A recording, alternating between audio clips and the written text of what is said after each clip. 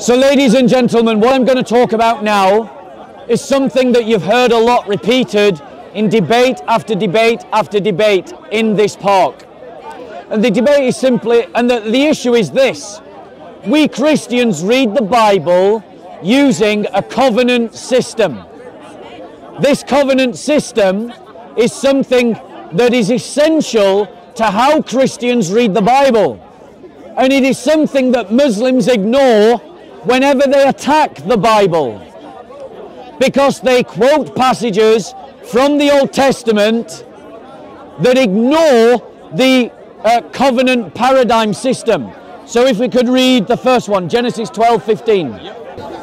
Now, the Lord said to Abraham, "Go from your country and your kindred and your father's house to the land that I will show you, and I will make of you a great nation, and I will bless you and make your name great so that you will be a blessing. I will bless those who bless you, and him who dishonors you I will curse." Okay, also try and project your voice. Now, chapter 15. Okay. So what we heard there was that in Genesis 12, God makes an agreement with Abraham. And the agreement is that God will leave the land of his birth and go to another land. There is another land that Abraham will go to, and God will establish Abraham as a great nation. So this is a covenant that is being made with Abraham. It's called the Abrahamic covenant. And we read in Genesis 15. After these things, the word of the Lord came to Abraham in a vision. "Fear not, Abraham, I am your shield. Your reward will be very great." But Abraham said, "O Lord God, what will you give me? For I continue childless, and the heir of my house is Eliezer of Damascus." And Abraham said, "Behold, you have given me no offspring, and a member of my household will be my heir." And behold, the word of the Lord came to him and said, "This man shall not be your heir, your very own son will be your heir." And he brought him outside and said, "Look toward heaven, and number the stars if you are able to number them." And then he said to him, "So shall your offspring be." And he believed the Lord, and it was counted to him as righteousness. So a promise is given to Abraham. A promise is given to Abraham that is unconditional. That is unconditional, that it will come through his son. His son is the heir of this covenant, and that his seed, those who are called his children, will be as numerous as the stars. Uncountable is the promise. And we see this, as we're going to see, is fulfilled in the new covenant by faith, by those who are grafted onto the branch of Israel.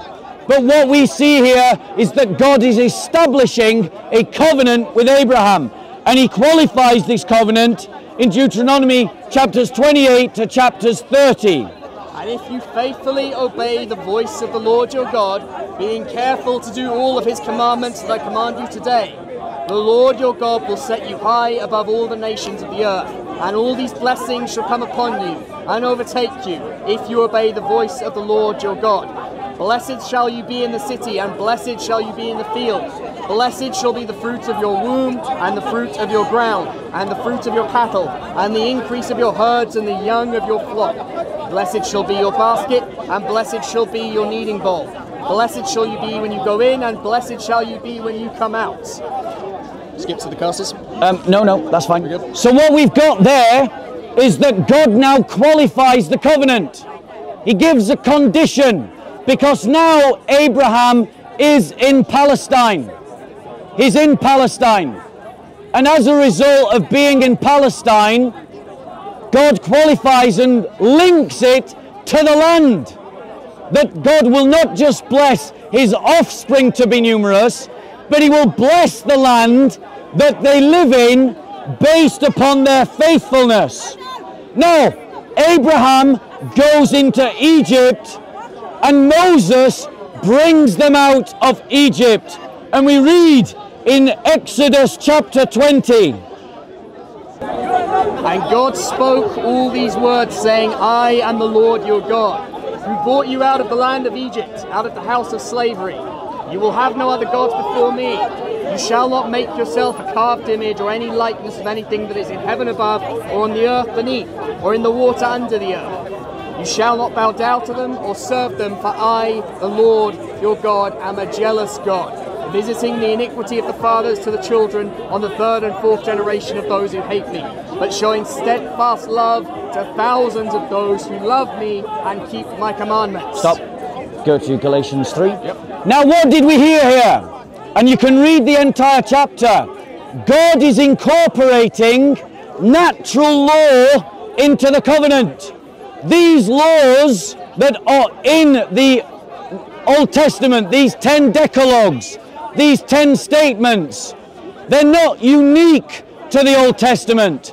Everybody knows that you shouldn't steal, that you shouldn't lie, that you shouldn't murder.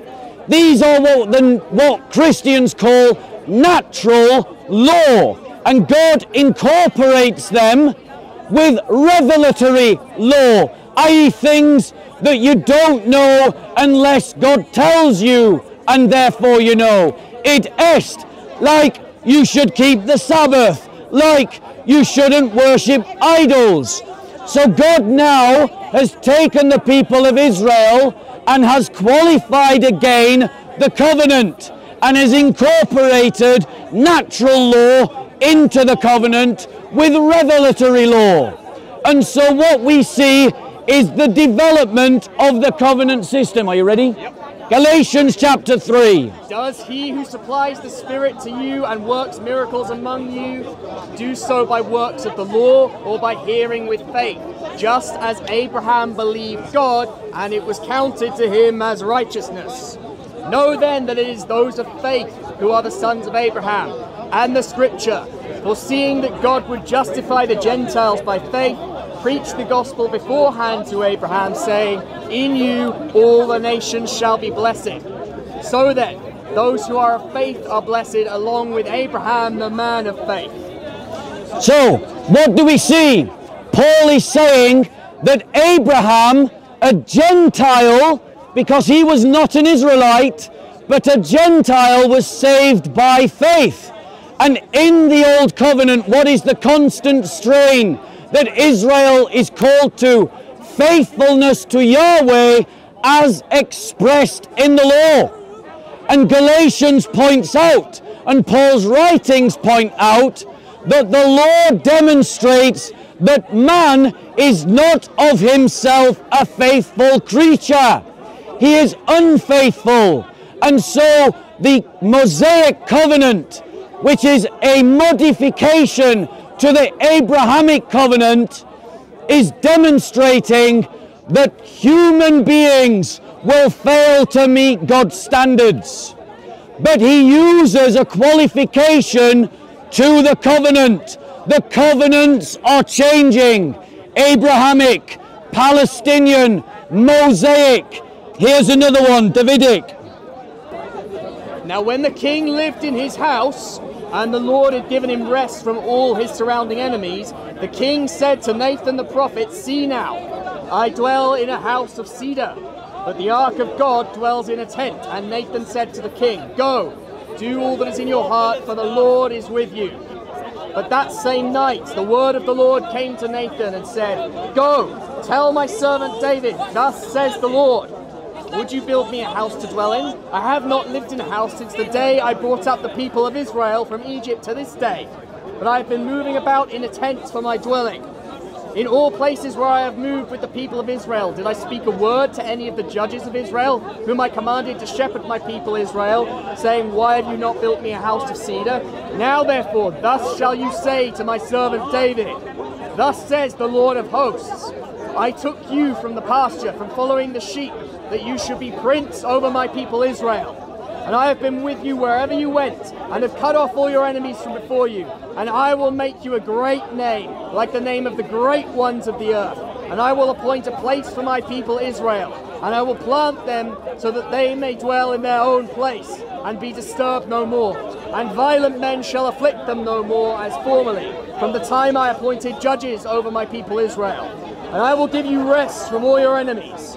Moreover, the Lord declares to you that the Lord will make you a house, when your days are fulfilled and you lie down with your fathers, I will raise up your offspring after you, who shall come from your body, and I will establish his kingdom, and he shall build a house for my name, and I will establish the throne of his kingdom forever. There you go. You have another modification to the covenant. The promise is given to David that his offspring shall reign forever. Note the singular. Note the fact that the covenant has been adjusted again. Now we have a Mosaic covenant where a king is established, a king whose reign and whose offspring will reign forever. Amen. Forever. So clearly we see that the covenant is being adjusted. New qualifications are being given, and old qualifications are being taken away. In the past, judges ruled over the house of Israel, but because of the sinfulness of their heart, God allowed kings to rule over the house of Israel. And so we see the covenants are changing. Some things are being given anew, and some things are being taken away. There we go. Just a bike. So what we see is that there are changes to the covenant. You're in that one, yeah? Jeremiah, yep. Are you ready? Yep. Changes to the covenant. Listen to the next bit. Behold, the days are coming, declares the Lord, when I will make a new covenant with the house of Israel. What did he and the say? house of Judah. A new covenant. What's that? A new covenant. Say it again. A new covenant. Keep reading. Not like the covenant that I made with their fathers on the day when I took them by the hand to deliver them from the land of Egypt. Not like. Not like. What did you say? Not like the covenant that I made with their fathers. Did you just say it was like the covenant that they made? It was not like the No, covenant. surely you must mean like the covenant. Not like the covenant that he made with Moses. Read on. When I took them by the hand to bring them out of the land of Egypt, my covenant that they broke, though I was their husband, declares the Lord. But this is the covenant that I will make with the house of Israel after those days, declares the Lord. I will put my law within them, and I will write it on their hearts, and I will be their God, and they shall be my people. So, the prophets of Israel say that a new covenant is coming that is not like the Mosaic covenant. What is the Mosaic covenant except for keeping the laws of God outwardly? Keeping the temple, the priests, and the sacrifices. But it says it won't be like that covenant. It will be like a new covenant in which God writes that law on the human heart. We Christians call this writing the law of God on the human heart. The cultivation of virtue. Because if you cultivate virtue in your life and you are faithful and just and truthful, are you going to steal? Are you going to murder? Are you going to lie? If you are faithful, are you going to betray? If you are loving, are you going to harm and do injustice? That is why it says in the New Covenant literature that those who are filled with the Spirit, that those who have the fruits of the Spirit, no law is required. Amen. And that is why we Christians say that our Lord Jesus Christ fulfilled the law. If he fulfilled the law, then the Mosaic law does not need to be followed. Why? Because as the prophets of the Old Testament said, a new covenant, not like the Mosaic covenant, a new one. But what did we see when the Abrahamic covenant was modified in Palestine? And what did we see when the Abrahamic covenant was modified by Moses? We saw that some things were given and some things carried on into the next covenant.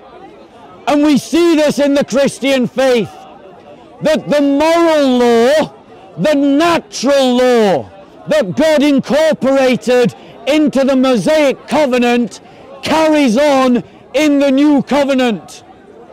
But the ritualistic law, the sacrificial law, those laws that separate Israel from the Gentile are done away with. And why are they done away with? So that the Gentile can be grafted onto the branch of Israel, and so that the people of God, the descendants of Abraham by faith, can be as numerous as the stars. You ready? Yep. Ezekiel 36. Yep. Therefore say to the house of Israel, thus says the Lord God, it is not for your sake, O house of Israel, that I am about to act, but for the sake of my holy name, which you have profaned among the nations to which you came. And I will vindicate the holiness of my great name, which has been profaned among the nations, and which you have profaned among them. And the nations will know that I am the Lord. The nations or nation? The nations, plural. It must mean just Israel. No, the nations. No, you're reading it wrong. It says nation. The nations. No, it's got to say nation. I am the Lord. What nations? The nations. Well, that's singular. All the nations. Nations, plural. Plural. So the new covenant is not just for the house of Israel. The new covenant is for what? The nation. The nations, All of plural, all of them. So the new covenant is for all the nations. Amen.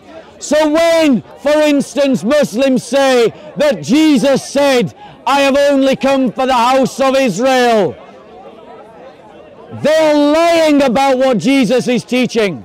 He has come for Israel, but he sends out his apostles to the nations to take the new covenant to the nations. Farthest ends of the earth. So this is why Muslims, this is why Jews, this is why, what are they called?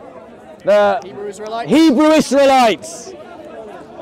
This is why we Christians believe that our Lord Jesus Christ brings a new covenant for everyone. This is why we believe that the new covenant takes from the old and expands upon it.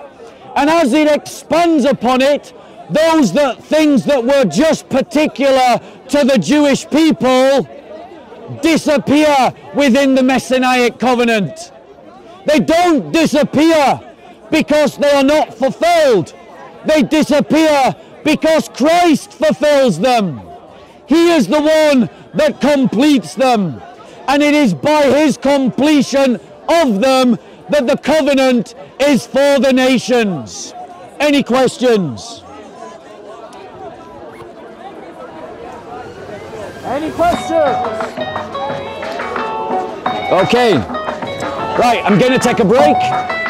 Then I'm going to come back and do some more talks.